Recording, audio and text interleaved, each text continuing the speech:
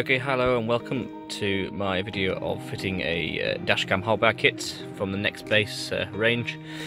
I'm just going to give you a quick demonstration on a basic fitting, so it's more or less generic through every kind of vehicle.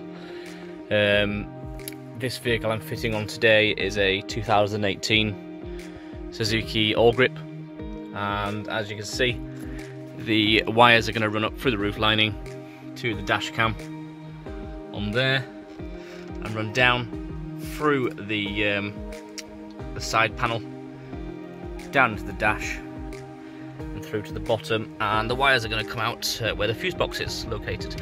As you can see, there is daylight through there, so it's actually quite easy to get apart this vehicle.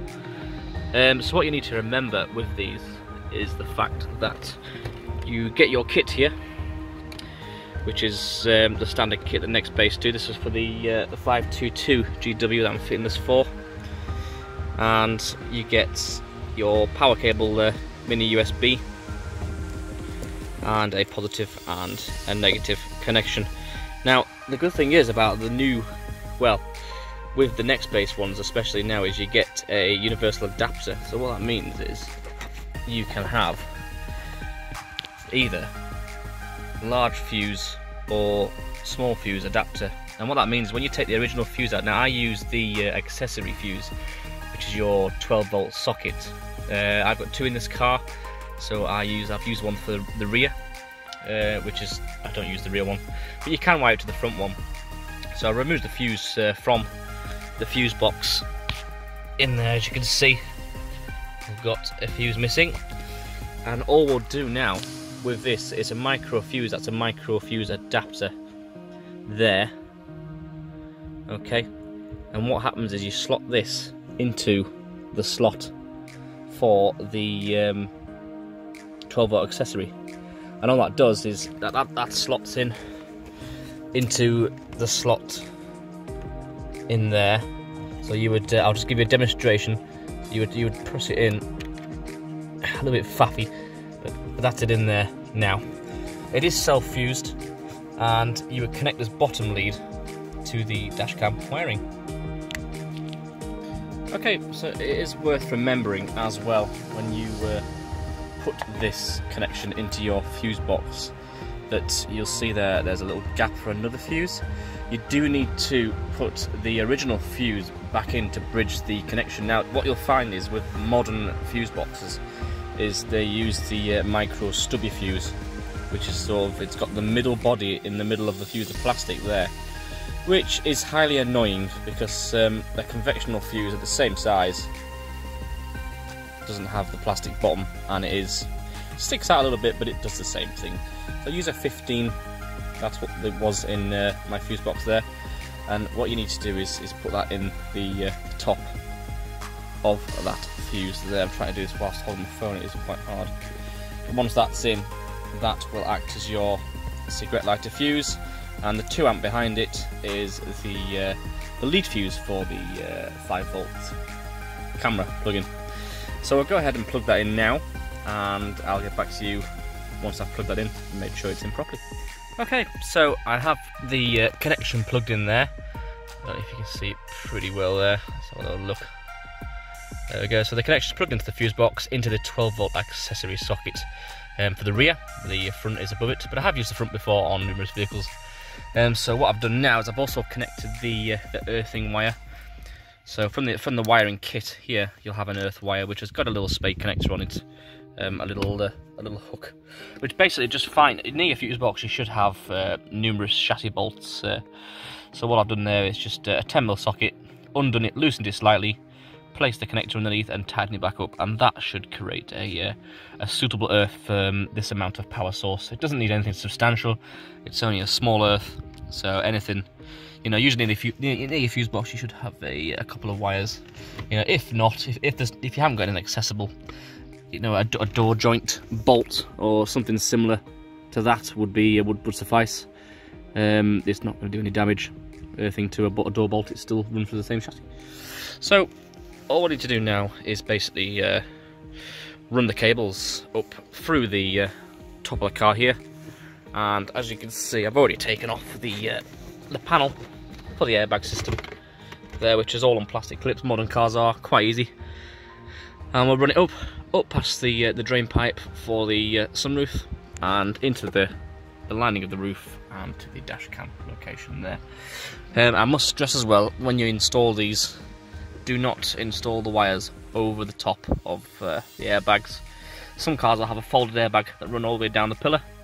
Don't put your wire over the top, go underneath the airbag, because obviously in the event of an emergency your airbag deploys, the wire may hindrance the deployment of the airbag, may not operate correctly. Lucky for me, the airbag here is actually up into the, it extends from the T-bar all the way down, and the airbag will deploy down here in an emergency. So I'm going to go ahead and wire that up. Don't be afraid to take off your door seals, they just pull off. And as you can see there, access to all the wiring, nice and easy.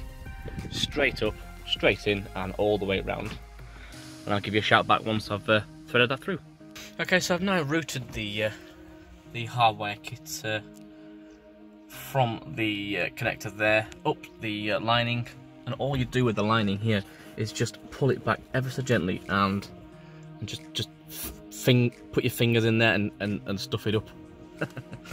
Basically, the second wire there is for my rear camera, because I've got two cameras with a 522GW, one in the rear as well, which is also wired up through the lining all the way back the rear of the car.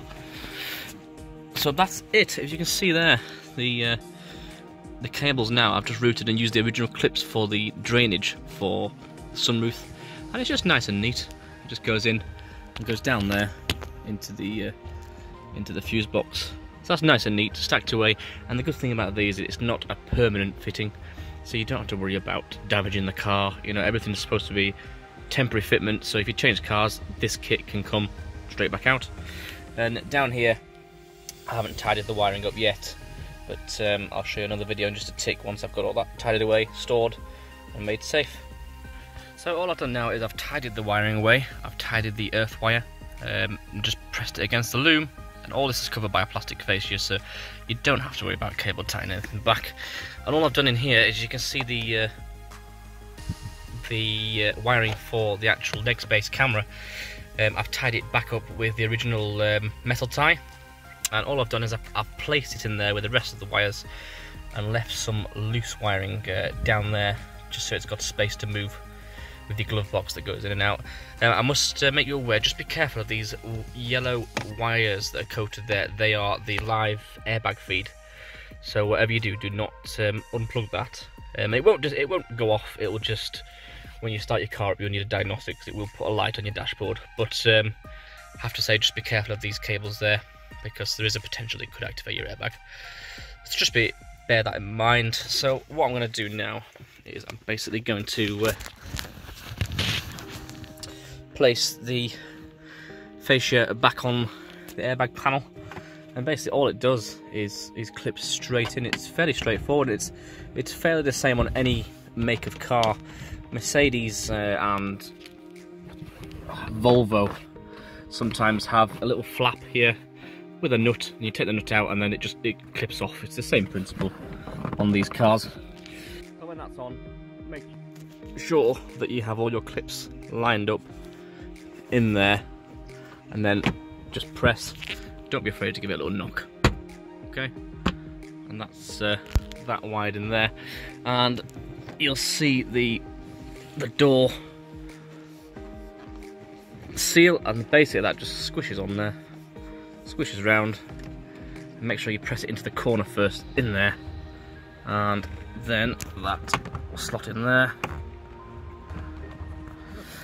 and basically make a seal around the door like so. Give it a good thump afterwards, make sure the seal's in, because you don't want a blowy seal, because it will whistle and get on your nerves. Okay, so that's the fascia back in place now. As you see, there's no wires visible at all, and then I've got the wires coming down to the dash cam, and you can test this now by turning on the car ignition. You got a blue light, it should come on and load. There you go. We're now live. Thank you for watching. Keep updated for any more videos, and like and subscribe. Thank you.